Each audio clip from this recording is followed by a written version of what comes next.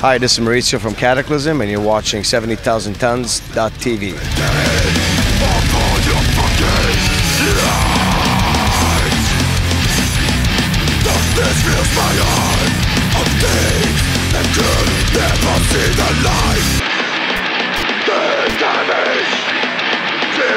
I went to the gym to sweat off all the alcohol that I drank. You know what? I'm probably the only musician that hasn't got off the boat.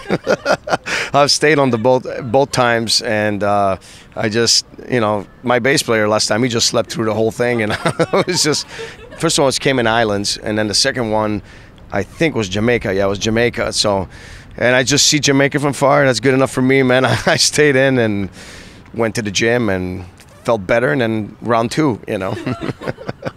You have no choice to go anywhere. You're on a boat, so it's like you're meeting everybody, and then you get to see your fans for the real deal, you know, and it's cool. I think that's a really good experience. Like, you know, it's a festival environment, but you're so far away from everything. You're like, you know, you almost feel liberated because you're in a boat somewhere in the middle of the ocean, and it's a unique experience, pretty much. So thank you for the opportunities 70 Tons given us, and for anybody that's doubting it, they shouldn't.